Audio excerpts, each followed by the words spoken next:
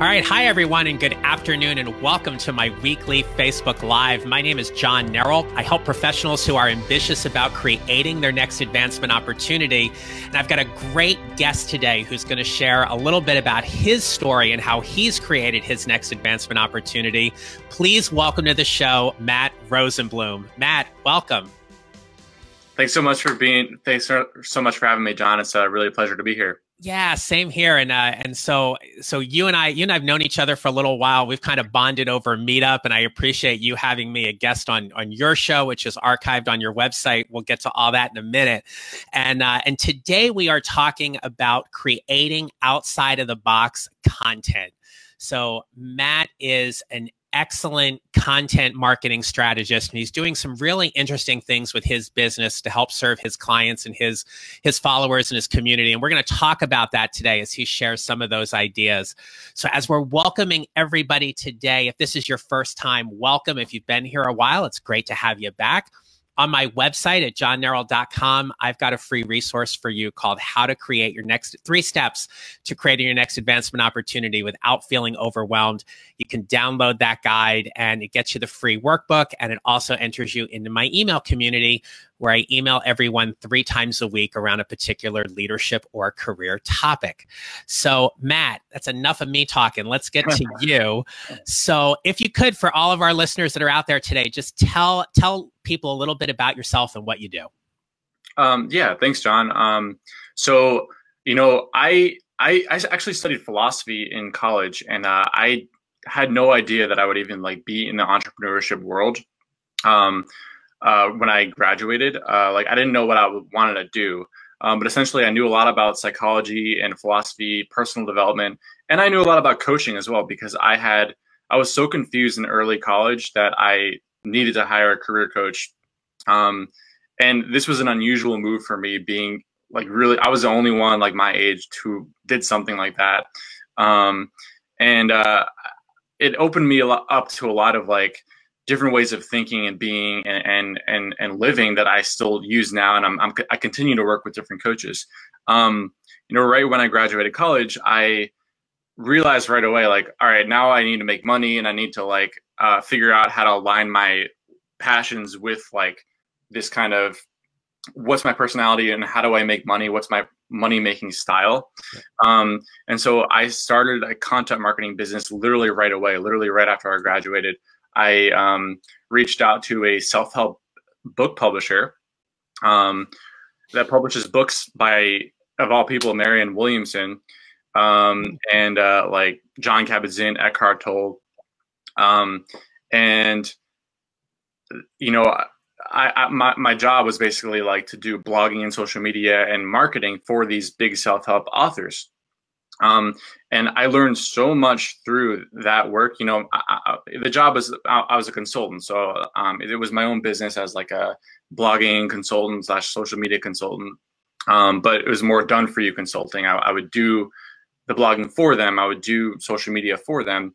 And I learned a ton about how the online marketing world works, especially 2016 and beyond.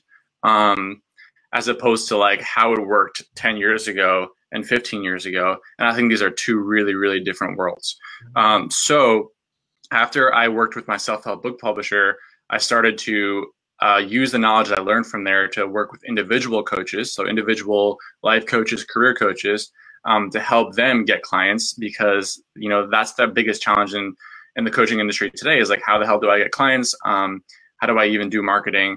And so I started applying some of the knowledge I learned from marketing these really top self-help book authors to individual coaches. So I've been doing that for a while now, and it's taken different forms and iterations, but that's essentially the high level. Nice. Nice. And so primarily today, who would you say are your clients? Today, right now, it's actually, my main offer is a lot different than it was even 2 months ago.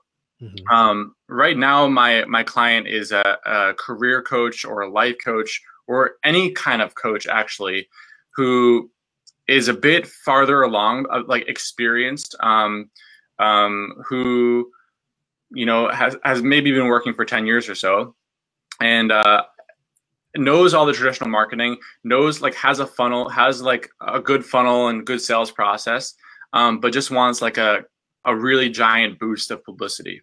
And you know what I'm doing now is creating massive pieces of content, and by that I mean like TV webisodes and other things that are outside the box and like take a lot of high production, like they take a lot of time to produce, and are, you know, really high quality, but get a ton of views, like 5,000 plus we're talking.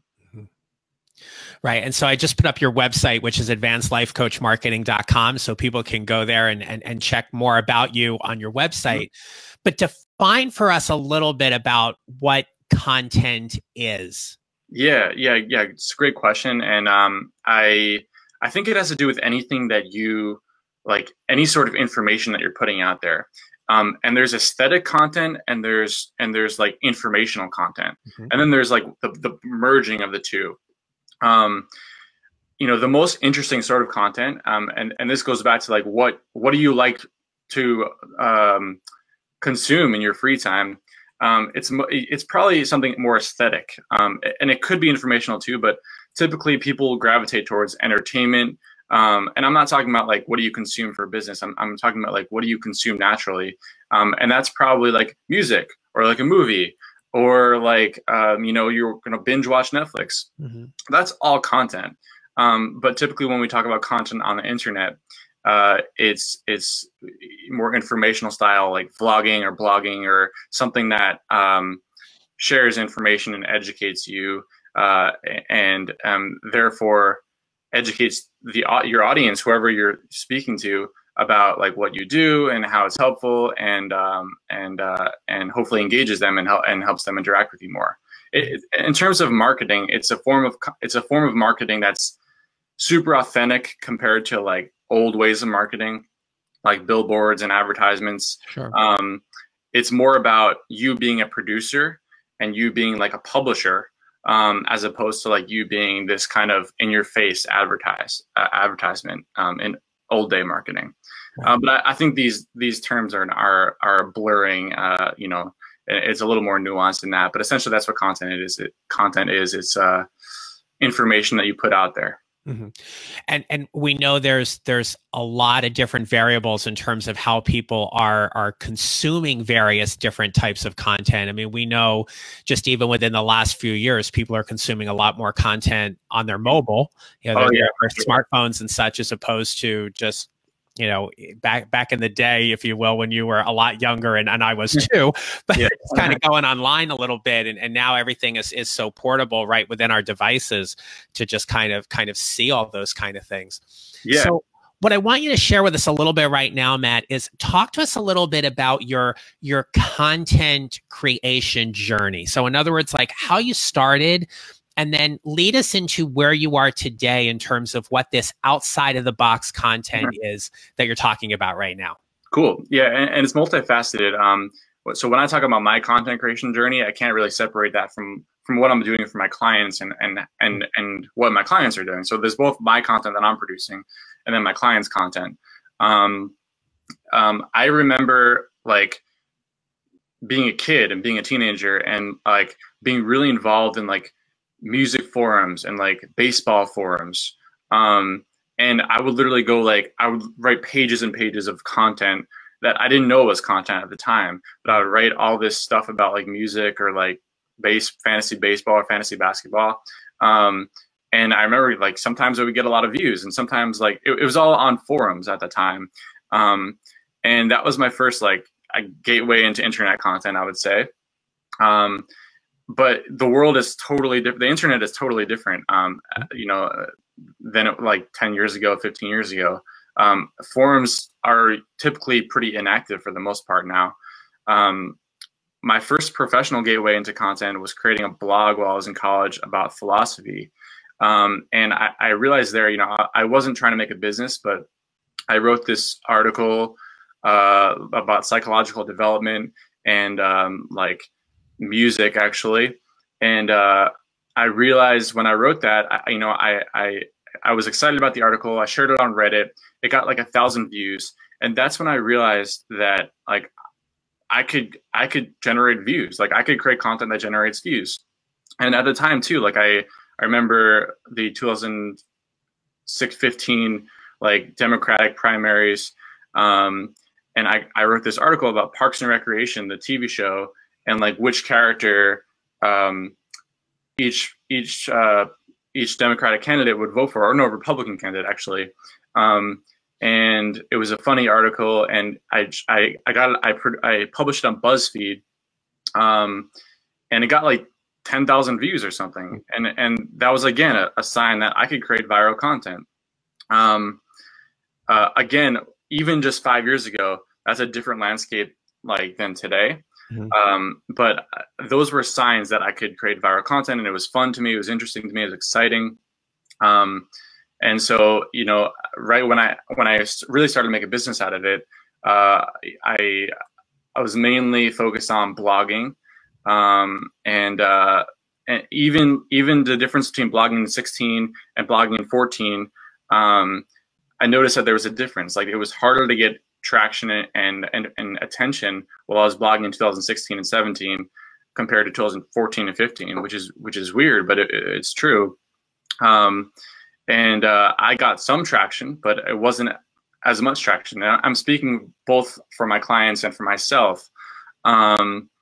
And so, yeah, like it wasn't as easy to get views as it was in an earlier time. So once something doesn't work, you try something else.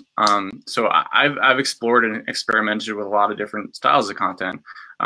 You try like interactive content, like quizzes and like surveys, and like kind of there's a site called PlayBuzz where you can actually like create weird like BuzzFeedy content that's really supposed to be engaging and interacting.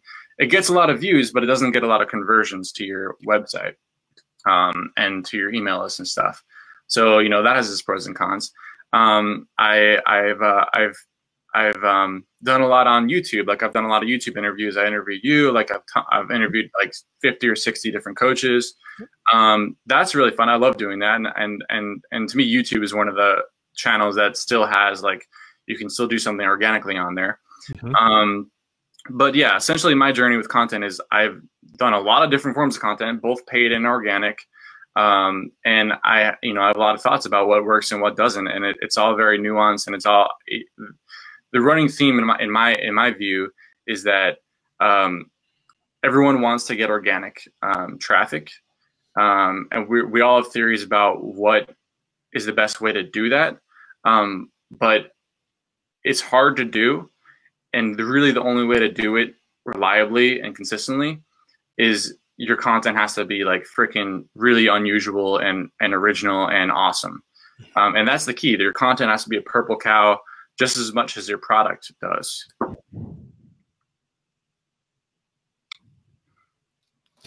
I like how you phrased about, having that purple cow, right? Something that really is just going to stand out and be different.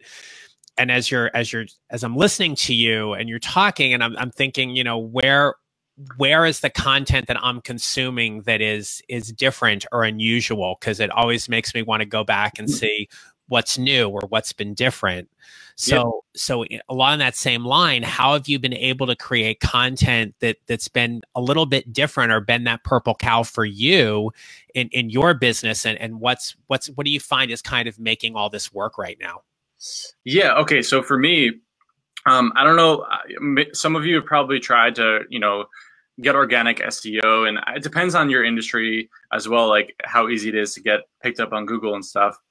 For me, like my industry is super, super saturated. So even if I write a really good article, it might get ranked on the second page of Google, but it's hard to compete with like Neil Patel and like these like kind of really big figures who already, they've already kind of dominated the Google space in the marketing world. So for me, like I had to do what everyone's not doing. Like there's this whole thing where you zig where everyone else zags. So if everyone else is talking about like online content and producing stuff on social media, and like you got Gary Vee and all this stuff, it's my view that you do the opposite of what everyone else is doing. So for me, how I'm able to differentiate is by focusing more on actually offline content. That's one of the ways. So by that, I mean, like, just as we produce content online, like you have Instagram and all this stuff, what I'm noticing in my personal life and just what I think people need, people don't want to be on the computer all day. People don't want to be on their devices. They want to have, be in a physical environment where they're like interacting with real people. So offline content excites me. And by that, I mean events and just cool things you can do like offline that just drive people to you. That excites me. And it's a way for me to differentiate because there's way less competition there. It's way less saturated than anything. And this is not just true for my industry, like the marketing industry. This is true for the people that are my clients as well. Like coaches who are my clients, like they also have this kind of really hyper saturated market.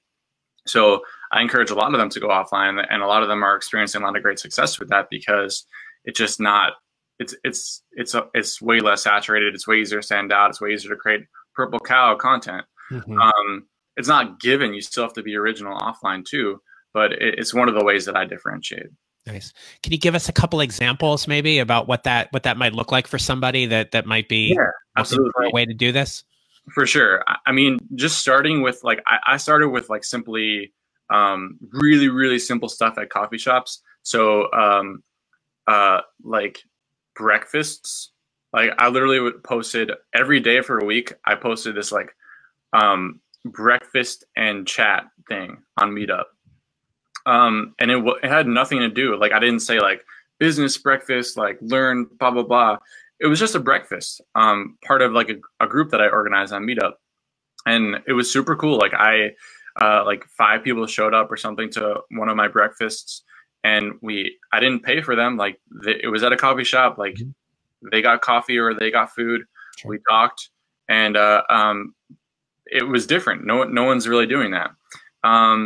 Another really simple thing that I encourage a lot of people to start with is like a workshop. Or, if you teach like a 60-minute or 90-minute class about whatever it is, it could be paid or it could be free.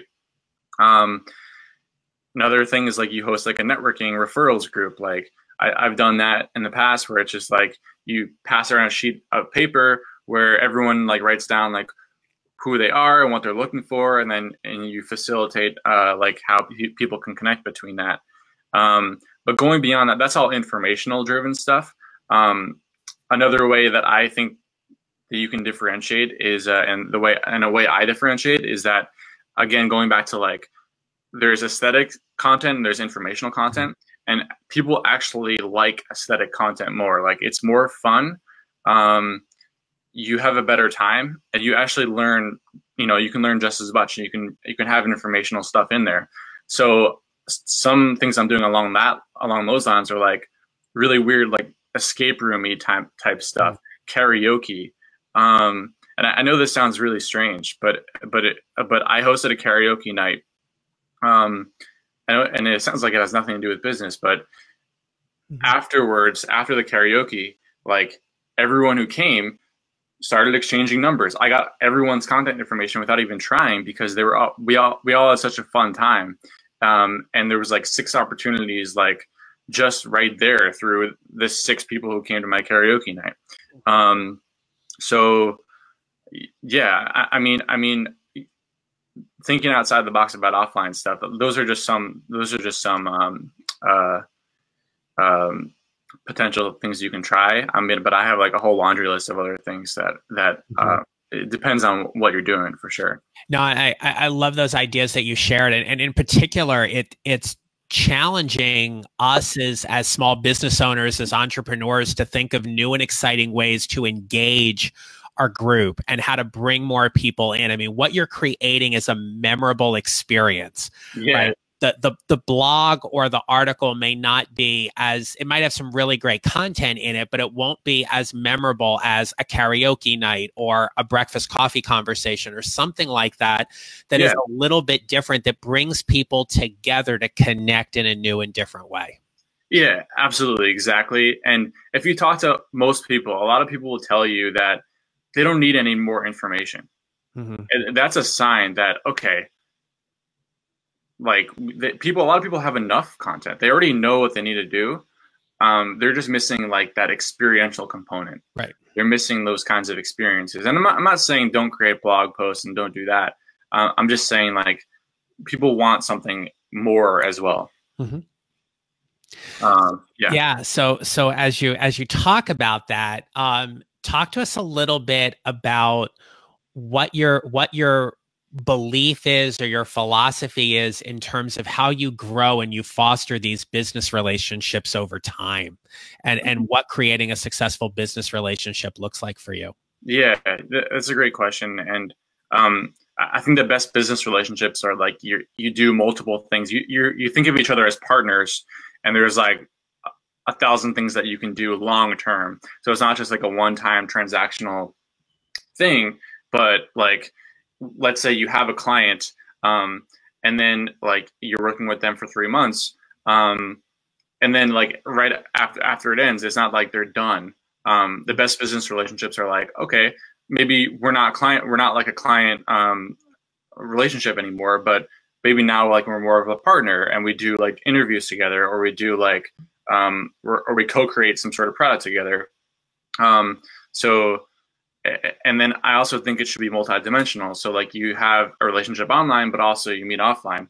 Those, to me, those are the best relationships. And I don't know how obvious that sounds, because like we're living in a world where like so many people want a Facebook group or like some like virtual community, and it's all great.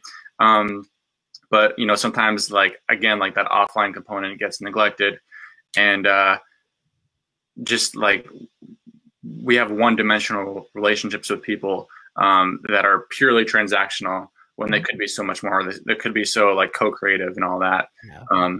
So yeah, I think that the best business relationships are, you know, thinking not just as a transactional client, but more of like a partnership. Right. Yeah, I couldn't agree more. I mean, it really is about how we foster and we build those relationships. I mean, you and I have talked before. There's a lot of people out there that do what we do. Yeah. But people will hire us because of the relationship we create with them. They feel some kind of connection, and they get to see the value that we provide. And when we understand as coaches how we can serve our clients fully in the moment. And it is about that building that business relationship that makes the difference. Exactly. And exactly. People buy from who they know, like, and trust.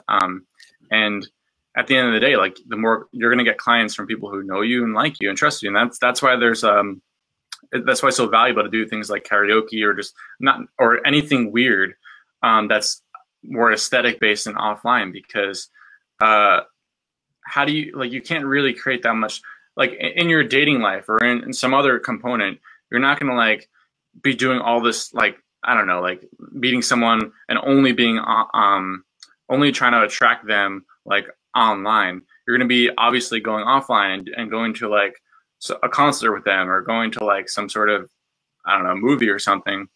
And I think that business relationships are actually pretty similar, because it's about building that like bond, really. Mm-hmm. And once you have the bond, like I think everyone would agree here, but like if you have rapport with someone, if you have that relationship, it's so much easier to like sell something or do something or like create something, as opposed to like if you have no rapport at all with a client. Right. Absolutely. So speaking of all this content outside of the box, you've got some pretty interesting projects that are being developed or coming up. So yeah, why don't you share with everybody a little bit about what some of those things are? Yeah, thanks. And there's a couple parallel projects that relate to, again, experiential content, and specifically TV show sort of content. So, you know, there's vlogging on YouTube, which is traditionally informational. But then there's like what you watch on Netflix or Hulu, which is like, all right, this is like aesthetic experiences. It's about entertainment just as much as it's about education. And it's like you're watching it for fun, essentially. And what I'm trying to do right now, and what I am doing right now, is creating like a reality TV show about coaches that takes people behind the scenes of like what a coach does, who a coach is, and it's different for every coach. Like every coach, we actually approach it as we create an original episode original series for a coach. So let's say a coach has to do with like, they help people develop their side hustle, which is the first episode we're filming right now. We filmed her in LA. We filmed her kids. We filmed her husband. We asked her really hard questions that uncover a narrative. We have all this like plot and story and character stuff, and we're approaching it more as like creating like Breaking Bad or like Game of Thrones or Lost or something, as opposed to like creating a Gary V like informational style vlog. So we filmed our first episode of this reality TV show a couple weeks ago. It should be live in mid-July, and we're just looking to do more and more of that. And you know, there's a lot involved in it. So much more so that it's more like, I feel more like a producer, sure, than I do now a marketer, because it's like that's how I'm trying to approach it, is like I'm producing a TV show and we need funds and we need to handle logistics and I need to hire a filmmaker. And that's how I see content evolving in the future, is like us getting more and more sophisticated about what we're putting out there, so that we can essentially compete with Netflix. You know, that they have 15% of internet traffic, and it's more fun, honestly, to watch Netflix than it is to like watch some random person's read a random person's article or read some random person's like vlog, unless that vlog or article is really, really exceptional. Sure. So that's one thing I have going on. And then the other thing is a parallel like documentary about the coaching industry, and specifically the question of like, why is it so hard for some coaches to sell coaching when it's so easy for some others to sell coaching? And it's a question that I'm exploring in the documentary. I'm interviewing a bunch of people for it in person, and it's a super fun project. You know, it's going to take a while, but it also goes aligned with like, all right, I'm thinking bigger about content, and I rather spend my energy producing something like a documentary than just putting out what everyone else is putting out. I think those are two really exciting projects, and I'm looking forward to kind of following you along with that, because you know, we know in our industry there's a lot of stuff going on, and I think both of those can be a valuable insight, perspective, and service, not only to those of us who are coaches, but also to people in general, to get a little peek behind the curtain about what this is all like. Exactly. Because the thing is, most people don't understand what coaching really is. So I'm hoping that the reality TV show sheds a light and helps people really get it in a way that they also like. People get what therapy is, but they don't really get like what is coaching. Right. I think that they're only going to get it if they either try it themselves, see it behind the scenes through like a sort of a video, or do it. You know. So I'm hoping that this helps with that. So Matt, as we wrap up, I got two final questions for you. So the first is that for anybody who's listening, what advice would you give them to help them create their next advancement opportunity? So I think the advice is zig when everyone else zags. So don't be afraid to be different.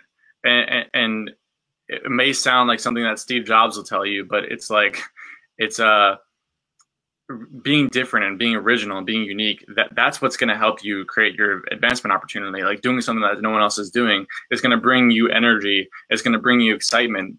It's going to help people like notice you, essentially, and it's going to help you stand out. So whatever you're doing, like think differently about it, and don't be afraid to do something that's completely weird and outside the box. Got it. Now that's great advice. Thanks for sharing that. So Matt, if anybody wanted to get a hold of you or find you online, what's the best way for them to do that? Yeah, so simply go to my website, and there's a contact page on there. If you have any questions, if you want to ask me really anything about creating content or if you want to engage with my content, you can do that as well. But that's a really good place to start. Great. And is there an email if people wanted to just email you directly? Yeah, for sure. That's matt.rosenblum0105@gmail.com. Exactly. Great. All right. So Matt, I want to thank you so much. We're actually at time, so this is great. So if anybody does have any questions and they want to follow up with Matt, you can do so by going to his website, advancedlifecoachmarketing.com, or you can email him here. And there's his email address there. Matt, thank you so much. I continue looking forward to building our friendship and business relationship. It's been great having you on the show today. I really appreciate your time. And thanks so much for sharing your expertise with us. Thanks so much for having me, John. I really appreciate it. That was really fun. Good.